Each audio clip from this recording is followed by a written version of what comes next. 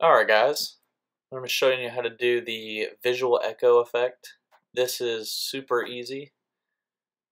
So we go to effects, type in visual echo. There it is. Drag it onto the clip. Alright. We can change the amount. And then what you want to do is copy the clip and paste a duplicate of the same video. Alright. And then the last step is to just scale it. Scale it and drop the opacity. So we could bring down the opacity to about 50.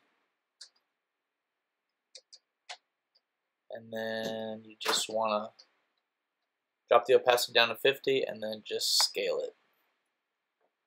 We'll scale it up. Just like that. And that's it, guys.